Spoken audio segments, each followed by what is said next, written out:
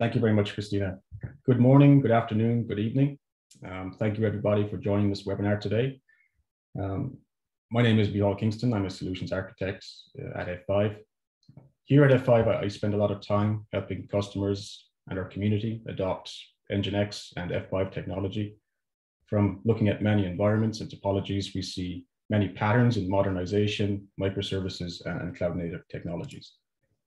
So today, I'm going to speak primarily about the fundamentals of microservices. Now, I know this is quite a broad topic, so I will do my very best to go through some of the most popular trends and technologies that we do see when speaking to the community and to our customers. There are so many reasons why companies would shift from a more traditional monolithic architecture to a more cloud-native microservices-based architecture. It could be to reduce costs, it could be to avoid single points of failure, it could be to shorten the application development cycle in a DevOps environment perhaps, but there are so many reasons why. So I will explain at a very high level some of the technologies that we do see in some of the most popular applications in the world today. I will briefly describe what a modern app is, why some companies should modernize, why DevOps is important. Of course, we cannot talk about microservices without mentioning things like containers, things like Kubernetes. We'll spend a little bit of time going through what an Ingress controller is. Service mesh, we will also talk about, which is a very hot topic right now also. Do you need one? What is it? Are you ready for one, perhaps? And finally, it's important to understand why production-grade applications and solutions can save you time. It can simplify your architecture and reduce costs. So let's get started. So this slide in particular here is a maturity model that represents different stages where companies tend to sit. The first stage being a monolith or traditional application. And this is usually an application that is built as a single unit. A good example of this would be a very simple application that has a database, a client-side user interface, HTML pages, for example, and a server-side application, let's say a PHP application. To make any alterations to this system, a developer may need to build and deploy an updated version of the server-side application, which can be very slow. It's very difficult to scale. And overall, making one change to the application might require a big bang release. The next stage is what we like to call hybrid, which is essentially a mix and match. You have some modern components and you have some traditional components, but most customers I've spoken with fall within this umbrella, because obviously we have some modern applications, but traditional applications, they're not going away anytime soon. So let's say, for example, you want to create some microservices-based functionality, but the core of the application is still the monolith. For example, maybe you have created an authentication service using modern technologies. A mobile application might be a good example of a hybrid application. In front of you, it looks like a very modern app, but behind the scenes, it might be a traditional app with old technology doing the bits and pieces. And then we get to the next stage, what we call microservices. This is modern application, usually built from the ground up as multiple isolated services that are stitched together. Usually it's a single application, perhaps it's born in the cloud, but they are most definitely developed, deployed, and tested with a very sophisticated CI/CD pipeline. There's usually automated testing and release orchestration, maybe they're in Kubernetes, but usually these are very specific digital services, maybe something specific to your industry or business unit. So as I mentioned, most of the companies that I've worked with have fallen into the hybrid buckets and monolithic, I suppose. We're seeing more and more companies adopt a hybrid model where they're trying to transition to a more modern environment. But microservices is the ideal state that many companies shoot for. So here is an example of a monolith. This is a taxi application. And as you can see, we have components for payments, trip management, billing, and so on and so forth. Most likely a very large chunk of code with many components. But here it's a single unit. It might have a single shared database. Releases are very slow, perhaps a waterfall methodology. But because all of the components of the application are linked together, if you wanted to make an update to one component, you might have to bring down the entire application. And releases are very slow. Maybe you're releasing a new update every 6 months as a big bang release. But services are very tightly coupled. They're very dependent on each other. And communication between each of these services is done using synchronous method calls. So when you flip this monolith on its head a little bit, we separated these components. We now have smaller pieces of code per service, and maybe they're connected via APIs. You can see the REST API logo here. So now we have a microservices environment where each microservice runs its own process. These may be deployed in containers or pods in Kubernetes, and they all communicate with each other using a mechanism such as a REST API. But the idea, to simplify, is one microservice for each function. This is not going to happen in a single step. It could be very expensive, very risky, and you don't want to re-architect your entire application in one go. So this is going to take time. There is a pattern known as the strangler pattern that you may be familiar with. The idea is that you add small pieces of functionality in microservices and repeat the process. For example, the authentication service I mentioned earlier. But it's very important you adopt a DevOps mentality here. So having proper source control, having automation, having the teams organized around service ownership. But services in a microservices environment, they should all work together as loosely coupled rather than tightly coupled services. And each service should have one job, and it should do that job very well. They're isolated. So each microservice might have its own data, so it can evolve and scale by itself. And if you needed to update the application, you can just update that specific microservice. So microservices, the idea is to take an application and take specific components and compose them into loosely coupled and independently deployed services. Usually microservices are very maintainable and testable. They're usually smaller, self-contained, loosely coupled. We're using APIs, of course. Modern applications oftentimes need an API, and this could be message brokers or event streamers also. It's possible that each microservice might have its own language. Maybe you have one microservice deployed in Java and another microservice deployed in PHP. But usually they're deployed around business capabilities. So separating services to have a specific capabilities. And obviously having teams organized so that you have specific teams managing specific microservices can definitely help. But coming from F5 and Nginx, proxying solutions for these environments are changing in that a traditional load balancer might now be known as an API gateway or an Ingress controller in Kubernetes, or perhaps you're using a service mesh. So this is why we hear terms like API management, Kubernetes, and service mesh solutions like Istio. So there are many different areas of change in the migration from monolithic to microservices. We're moving to APIs, we're moving to the cloud perhaps, we're moving to containers, we're moving to more lightweight protocols like a RESTful API. Release cycles are changing. If you're within a DevOps environment, you might be releasing multiple times per day. And obviously the bigger the application gets, the longer and more frequently the releases get. As you move to microservices, we're releasing multiple times per day. You can have development of different microservices happen in parallel, which is a huge advantage. Which brings me to collaboration across teams. Teams are managed differently. We're moving to a DevOps culture where DevOps teams are more involved with the entire release process. And you have automation, and you can use many different programming languages of your choosing. Just to take a little step back here and focus a little bit on some of the key trends we're seeing within the microservices landscape. Nothing should be too surprising here, but I just wanted to share our perspective, what we are seeing in the enterprises. Organizations are modernizing at a rapid pace.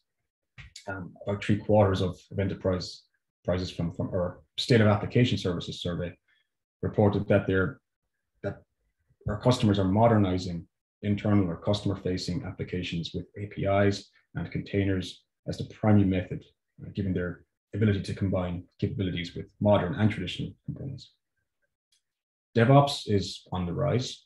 It's obviously DevOps is very critical to agility and things like automation can speed things up. And you might be familiar with automation tools for infrastructure as well, rather than applications. And tools like Terraform, you can set up and manage your infrastructure via APIs like Terraform. So just to mention Kubernetes very briefly, as Kubernetes adoption continues to increase, at Nginx, we're closely tracking the Kubernetes and cloud native journeys. We ask our community oftentimes a number of questions around Kubernetes adoption. And we did so last year, and 35% of our community said that they were using Kubernetes in production. Another 35% said that they were actively exploring Kubernetes, and 30% said that they haven't adopted Kubernetes yet. So when asked, when do you plan to implement Kubernetes? 72% reported plans to put Kubernetes into production within the next 12 months. So yeah, Kubernetes adoption continues to accelerate. It's a common strategy in modern app initiatives, but it's definitely a very important part of that microservices journey. Now, let's take another step back and focus a little bit on the microservices technologies. So containers. One of the most important technologies that allow microservices at scale is the container. Why are containers so popular? Well, compared to virtual machines, containers are quick to build, they're small, which means that they can be stored and transported over to another network. They're very well defined, they can run anywhere, and they're stateless as well most of the time. So containers are a key component of that microservices journey. They are a solution to the problem of how to get software to run reliably in one infrastructure and another. So put simply, a container consists of an entire runtime environment, so an application, its dependencies, libraries, and other binaries, and all configuration files that are needed, bundled into one package. By containerizing this application and its dependencies, all of the OS distributions and infrastructure is abstracted away. So if you look at a virtual machine, traditionally, when using a virtual machine for applications, you're taking an entire operating system as well as the application. So you might have a physical server that runs 3 virtual machines. You have a hypervisor and multiple operating systems running on for each virtual machine.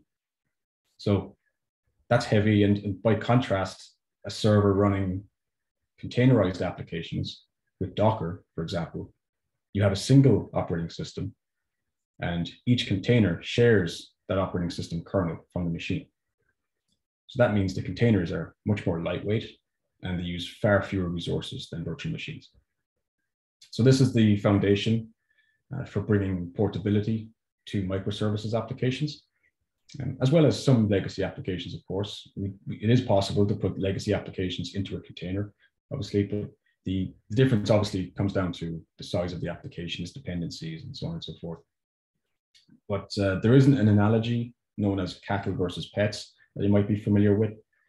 The idea is that in the old way of doing things, we treated our servers like pets. For example, a mail server. You might have a mail server downstairs in the server room. If that server goes down, it's all hands on deck. CEO can't get their email, and it's a big problem. In the new way of doing things with microservices, it's more like cattle in a herd. If a service goes down, you just replace it there and then. You just spin up another container, and that's not really a big deal. And Kubernetes, for example, you scale your applications horizontally. If a container completes its job, you just destroy it. And when they complete the job, you can either destroy it or you can reduce the size of it also. So it's a very dynamic environment. It's much different.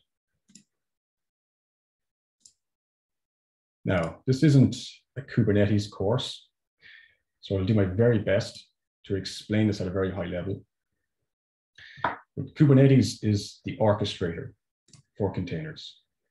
It's the magic that makes it all happen. So when it comes to Kubernetes, there are multiple components. And first of all, there are multiple nodes.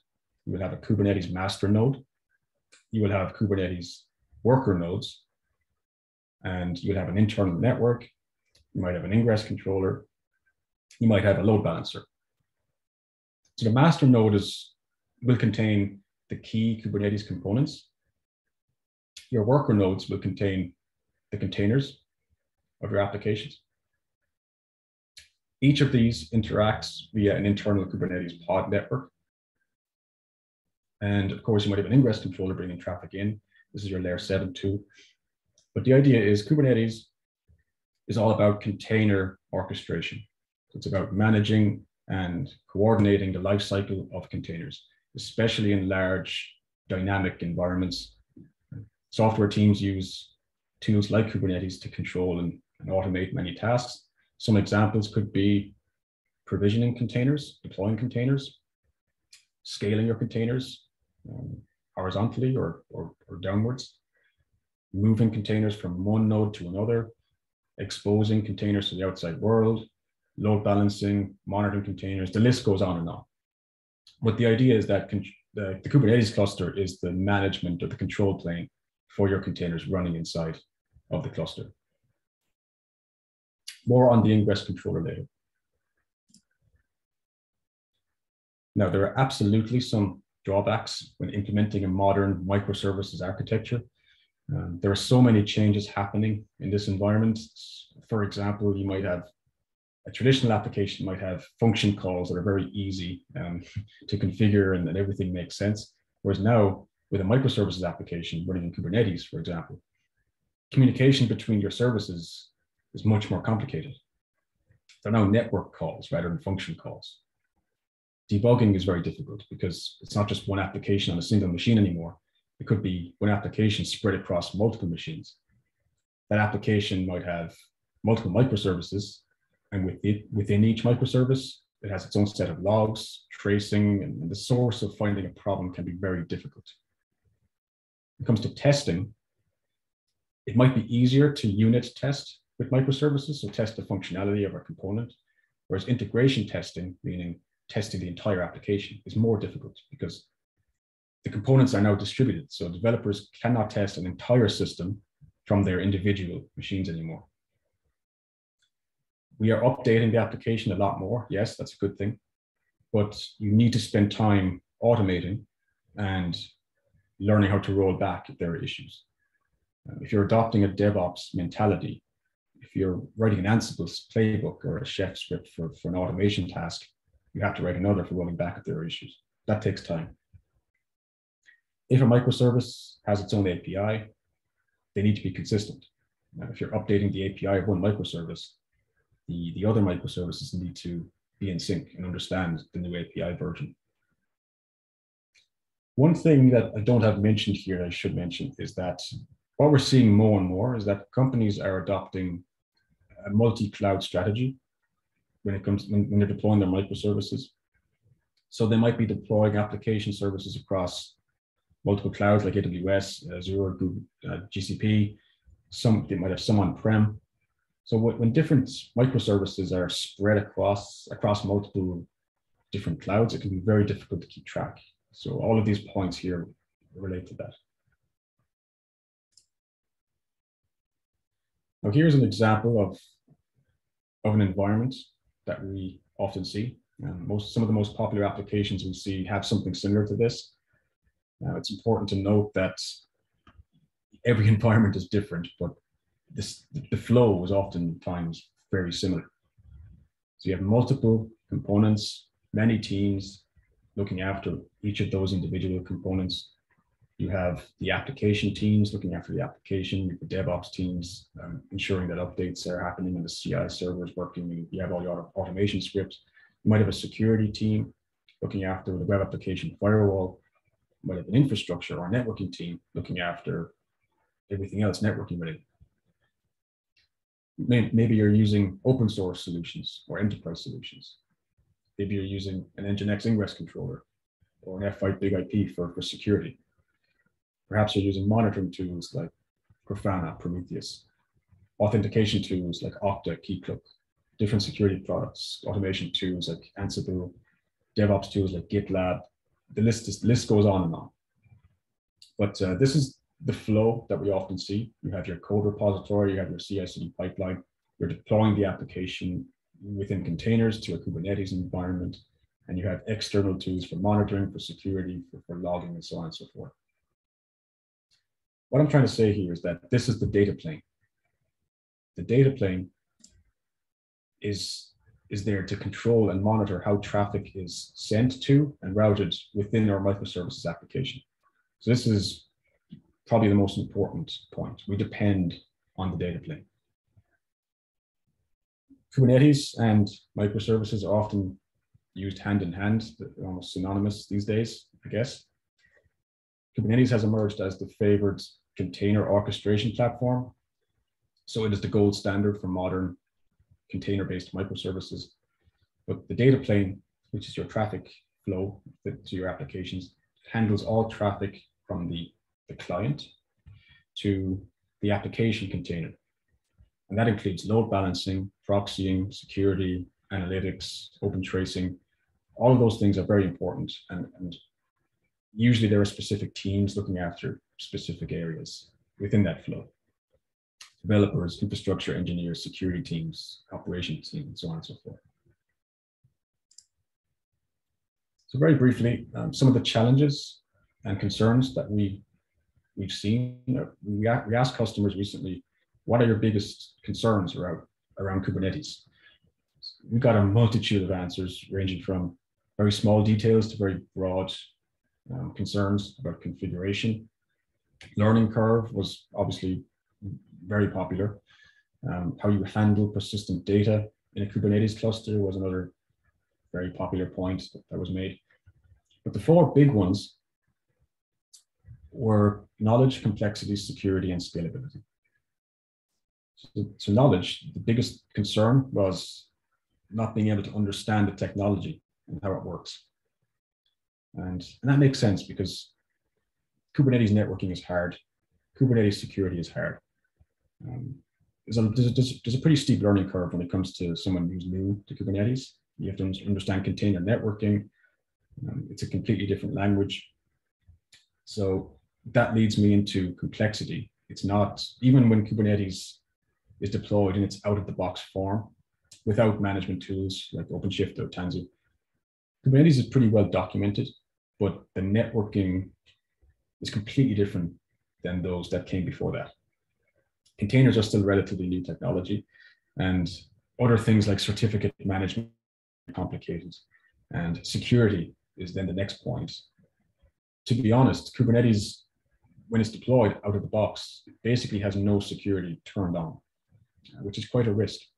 You know, enterprises looking to learn Kubernetes as they deploy applications is probably one of the main reasons why things take time, why things are slow in adoption.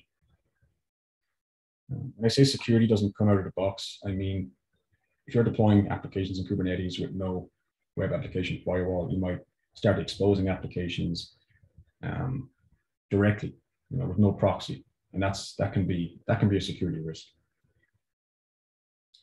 And finally, scalability.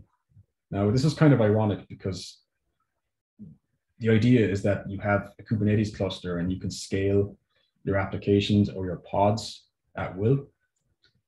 But what we mean by scalability here is that because Kubernetes is so complex, a lot of the concerns are around the platform, scaling the platform. It's very challenging to operate a Kubernetes cluster at scale. You know, if you have multiple nodes, multiple pods within each node, and you're continuously scaling, you need to have resources for that. You need to have a team looking after the resource configuration of Kubernetes. And it can be quite complex, and it does become a concern. Okay, so the Ingress controller. Now, as with microservices, containers have really become very popular because they do provide a massive benefit to the application development process. They're very dependable, they scale, they provide a nice isolation layer, and many microservices applications rely on this technology to operate in Kubernetes. So traffic management into and within Kubernetes is often handled by a load balancer, what we call an ingress controller. So an ingress controller is responsible for bringing traffic into your Kubernetes cluster. Think of it as an Nginx proxy for now. It's configured a little differently to an Nginx proxy, but it's essentially an Nginx load balancer sitting in front of Kubernetes. So it's a layer 7 HTTP primarily, and it brings traffic in, deals with north-south traffic, so everything you would use Nginx for, like TLS termination, load balancing, and much, much more. That is where you would use Nginx. It uses something called an ingress resource to configure itself. And it does a lot of things than just load balancing. Obviously, it can scale like other containers do. It can monitor the status of your pods and do health checks and TLS termination and so on and so forth. But it's essentially your layer 7 load balancer that brings external traffic into your cluster. It's important to note that there may also be another load balancer in front of the ingress controller. And this could be a DNS load balancer, it could be a cloud, a TCP load balancer, perhaps. Every environment is different, of course. It could be a big IP if it's on-prem. So usually you have your DNS service that routes traffic to an ingress, and then your ingress does all of the application traffic. Now, one struggle that we're often seeing when companies adopt microservices within Kubernetes in a dynamic environment is the infrastructure, scaling the infrastructure. Another problem is that the actual teams, the application teams, it's getting very complicated for them to operate, because they're designing the entire environment around application complexity. So web application firewall policies, routing rules, rate limiting, API management, and so on and so forth. The teams do get complicated when organizing around these complexities. I myself have more of an application / DevOps background. I used to be a developer, but I'm very familiar with deploying applications, writing applications, and getting them ready for production. But what I'm seeing a lot more is the complexity around networking and security when you start deploying these applications in Kubernetes. You have IP tables and security policies and all of these things. Application teams are starting to feel more like infrastructure teams, and security teams are starting to feel like more like application teams when getting stuck into Kubernetes. So service mesh, very briefly, if we return to our distributed microservices application here, the ingress controller is responsible for controlling traffic coming into the application. And this is known as north-south traffic. It has no visibility or control over traffic flowing within the application. We call this east-west. So if you have a microservices-based application here, and each of those microservices are deployed in containers, and they're all communicating with each other via REST APIs, this is usually east-west traffic. So Nginx brings traffic in. Once that's within the Kubernetes cluster, it's within the application rather than the load balancer. So this is where a service mesh might come into play, but it does depend on the application. Oftentimes, the ingress controller can do everything you need it to do. But let's say you wanted to have mutual TLS, security between all of the application traffic within Kubernetes. Let's say you wanted to limit traffic from microservice 1 to microservice 2. Very, very granular requirements we're talking about here, but that is why you would start looking at something like a service mesh. And you would use a sidecar proxy for those scenarios. So let's simplify it.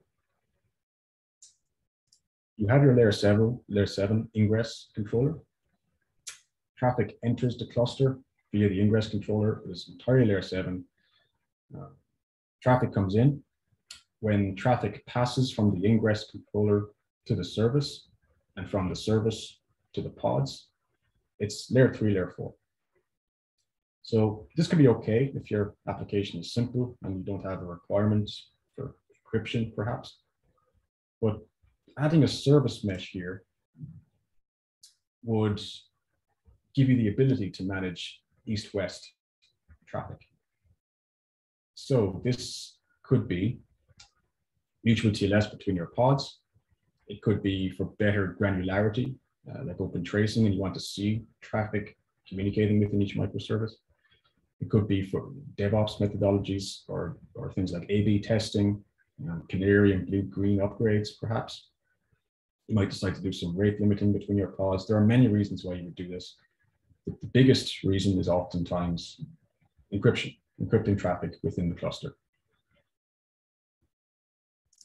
So some of the use cases of a service mesh, very briefly, it's important to understand that a service mesh only solves a very particular set of problems, like I mentioned. If these are not required, these types of features, then you may be moving too fast. If you need mutual TLS or client-side authentication between services within Kubernetes, from the ingress to the egress or east-west traffic, then maybe a service mesh might help you. If you need advanced load balancing, like traffic splitting and A/B testing and access control within your cluster, that could be a use case also. Open source tooling, Prometheus, Grafana, all of those things. Perhaps you want to view metrics and analytics on the traffic patterns you see in your cluster. That is something you could do with a service mesh. Oftentimes, you don't need a service mesh. And once traffic hits your ingress controller and ingress distributes it across your individual application pods, and that is all you need. So you should ask yourself, if you could say yes to these items here, you'd probably, if you could say yes to these, then maybe you could benefit from a service mesh. If not, maybe not yet. It's a very complex technology. We're not trying to scare you away from this. We are seeing a lot of companies trying to adopt a service mesh before they need one. And it causes a lot of complexity and headaches. If you've only started using Kubernetes, then maybe a service mesh isn't needed yet. If you have deployed an ingress controller and it works very well to deliver your applications, then maybe you don't need one yet. But if you have a fully automated CI/CD pipeline, you're using Kubernetes, you have an ingress controller deployed, you want to add mutual TLS to a zero trust environment, you want really granular traffic control within your cluster, then yes, a service mesh could definitely help you there. And the idea is that you inject a sidecar proxy within your Kubernetes environment to have more granular control in your environment. So let's have a quick review of what we learned today. So microservices is not a destination. There will be different clouds. You might adopt microservices on-prem. You might use different tooling. The number of tools in the industry is extremely high. Automation tools like Chef, Ansible, Puppet, cloud platforms, Azure, GCP, AWS, load balancing tools and ingress controllers, Nginx, F5, HA proxy, the list goes on and on. We have multiple DevOps tools, CI tools like Jenkins, a DevOps platform like GitLab, and so on. So there's actually a periodic table of DevOps tools out there that's worth looking at. But you will see DevOps methodologies, you will look at API management solutions, you will certainly come across Kubernetes, but it will take time and it's too risky and expensive to move too fast. We spoke about service mesh and ingress controllers primarily because they are key to production-ready microservices, because the ability to control how traffic reaches your applications, your microservices applications, is very important. That's where the data plane lies. So tools like Nginx and other ingress controllers have a very important role to play there also. Okay, that is the end of the presentation. Let's have a quick look at the Q&A.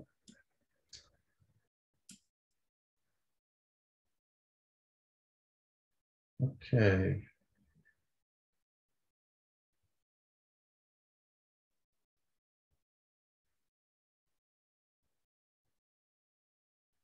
So, question here.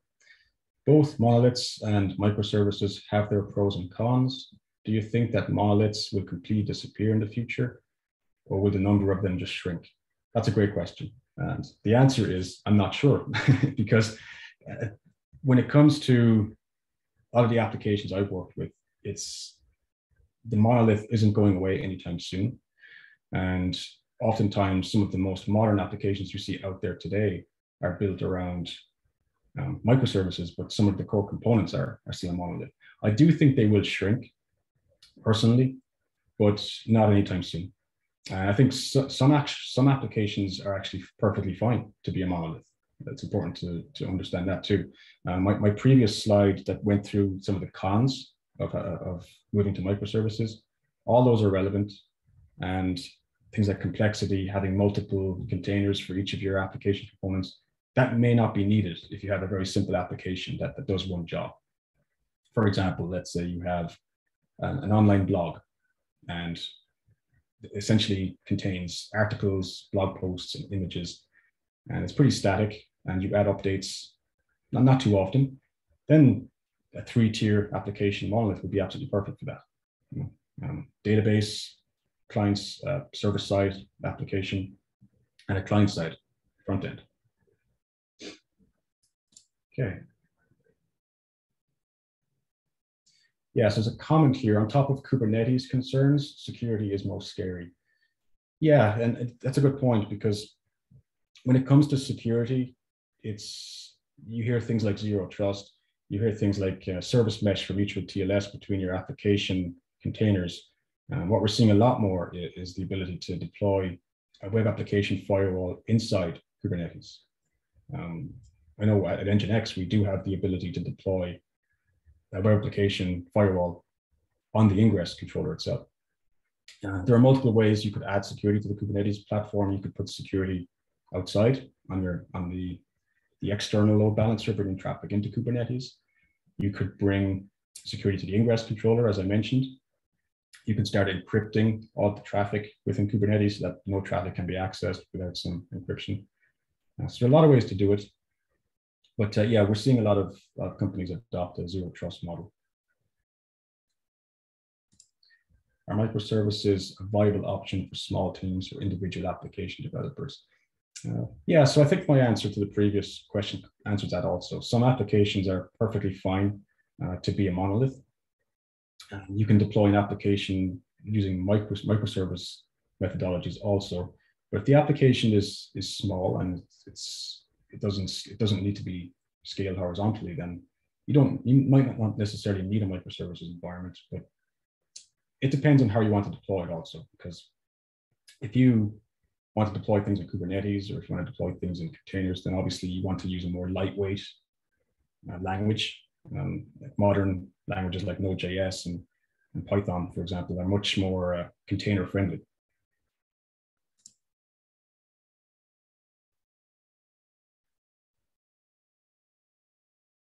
Okay, what essentially is the difference between an Ingress controller and a service mesh like Istio? It's a good question. There is confusion around the two. And oftentimes we see people mixing them up, actually, because an Ingress controller, the idea is that it brings traffic in. It's layer 7, it's a HTTP load balancer bringing traffic into your Kubernetes cluster. It works the same way as an Nginx server sitting outside or inside, and it does your TLS termination, your load balancing, and so on and so forth. But it focuses more on north-south traffic, bringing traffic in, whereas a service mesh focuses more on east-west traffic, which is traffic that's being distributed inside the cluster. So you might have an Ingress bringing traffic into a microservice. That microservice might send requests to another microservice. The Ingress has no visibility of that microservice 1 to microservice 2 request. With a service mesh, you could add another proxy within that layer to keep track of those traffic patterns, to add encryption to those traffic patterns, and a lot more than that. So Ingress, north-south, service mesh, east-west within Kubernetes.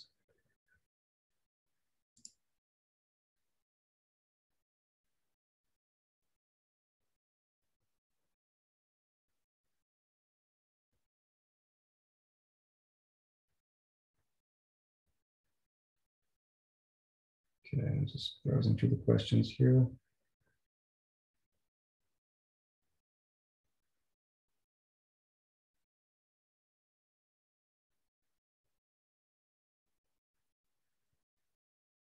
Yes, so there's a question here. For a networking world, big IP is used for load balancing.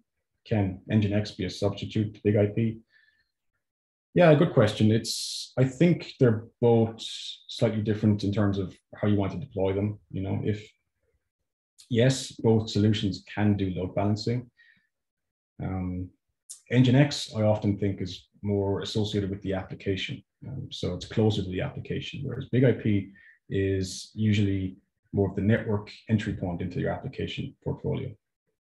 In the previous example where we had a DNS service bringing traffic into an Ingress controller, we actually use both of them side by side. Big IP could be used as your external load balancer. You could add a security layer to that also. And then that's managed by the NetOps teams.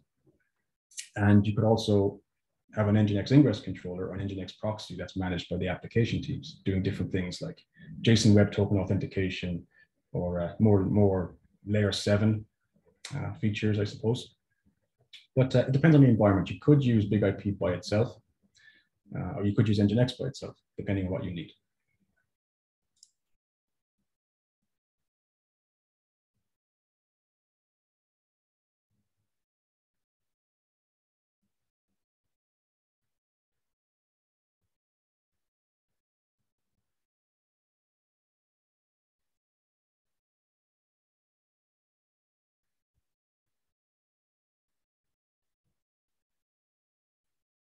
Okay, there's a really good question here about what are the different use cases for using Ingress controller versus Ingress gateway?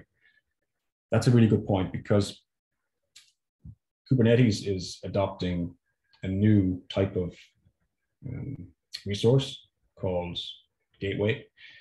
And yeah, so when you configure an Ingress controller, you can configure an Ingress resource in Kubernetes, and that is a manifest file that is sent to the Kubernetes API, and that configures the load balancer. With the new gateway resource for Kubernetes, it's a different way of configuring the load balancer. Rather than use an Ingress resource, you use the gateway object. And there are plans to add that to Nginx and other Ingress controllers out there. What are the benefits? What is the different use cases? I would say the Ingress controller, if you write an Ingress resource in Kubernetes, oftentimes they're the same regardless of what Ingress controller you're using. Some Ingress controllers have more features than others. And in order to do those extra features, let's say, for example, a WAF policy or a mutual TLS, for example, you might need to add an annotation in Kubernetes to extend the functionality. Whereas I think an Ingress gateway would allow for more custom or more advanced use cases like that.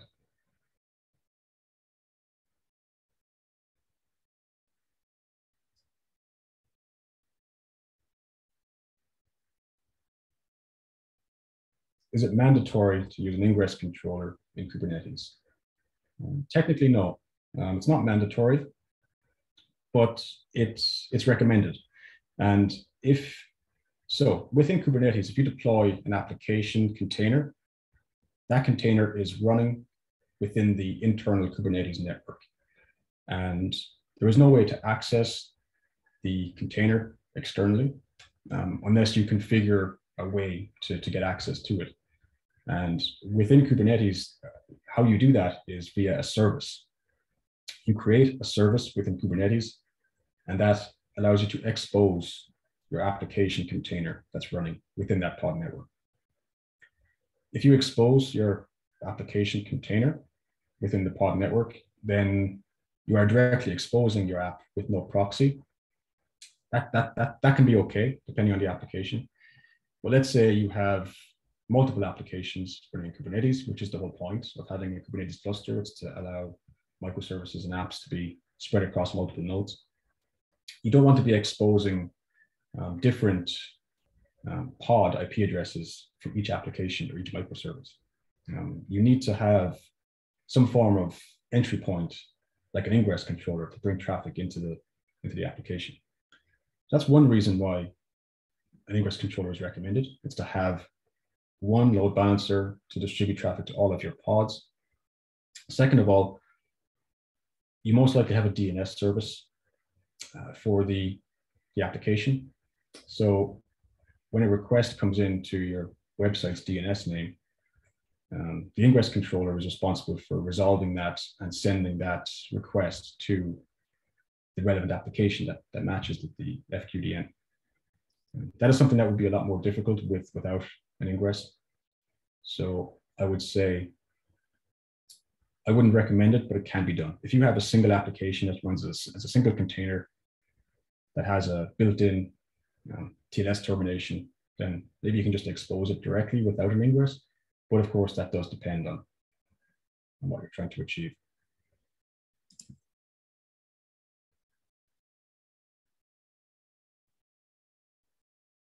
What makes a language container friendly? Yeah, that's a good question.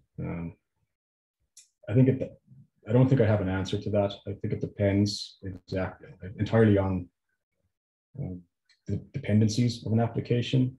You know, if you're looking at a traditional application, it most likely has an external database. It might have external dependencies for the server side. There might be an app server. You know, it can be quite difficult to containerize something like that. And you know, when it comes to having a database within a Kubernetes environment, then it's difficult to have a database within a container and scale it horizontally. Containers are meant to be stateless, whereas a database isn't really stateless. So I think for something to be container friendly, it needs to be able to be destroyed and spun up again without losing data. It needs to be lightweight. So some traditional applications aren't lightweight. They might require lots of libraries and dependencies, and they just don't fit well in a container because they're too heavy. You know, if a container is over 1 gigabyte in size, then that might not be very container friendly, depending on the app. But it's a very good question. It's a broad discussion, but the first two examples I thought of, I suppose, is they're supposed to be stateless, and the dependencies and the libraries need to be lightweight. Okay, Christina, I think that's all we have time for today. Thank you very much for your time. I hope it was useful. And please, if there are any questions, reach out to the contact page after the call. Great. Well, thank you so much to Micheal for his time today, and thank you to all the participants who joined us. As a reminder, this recording will be on the Linux Foundation YouTube page later today. We hope you're able to join us for future webinars. Have a wonderful day.